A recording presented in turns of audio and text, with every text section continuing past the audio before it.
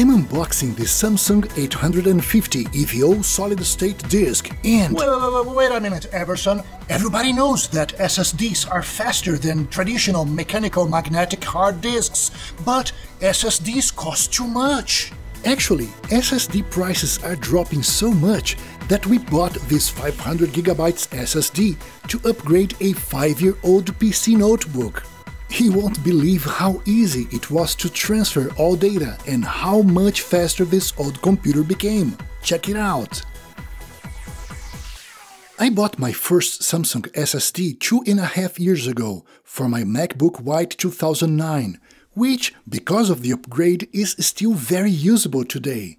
We also have a 2011 PC notebook, still running Windows 7. It was never fast, but now it is so slow it takes 5 minutes from boot to finally being able to open a web page. That's terrible! I don't want to format and reinstall Windows and everything. I just want it fast. Here comes my second Samsung SSD, same capacity, 500GB, but now it has cost me less than half of what I paid in 2013. It comes with software for cloning your old disk and instructions for doing it on desktop and notebooks, with the exact same steps I'll follow. But it doesn't bring the USB SATA adapter cable you need for the data migration. I will use an external USB hard disk case instead. I installed the data migration software that came on the CD and followed the instructions. The boring part is to wait for the whole hard disk content to be copied to the SSD. 6 hours later and it was done and ready for the next step, replacing the hard disk drive.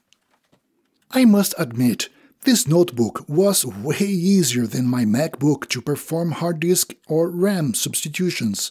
Very mundane, normal size Phillips screws, very easy access. On the first boot, the system detects and adjusts for the new drive. I turn it off again and we are ready for the real test. Go! Ready to log in on 20 seconds. And browsing the web in less than 1 minute. What a difference!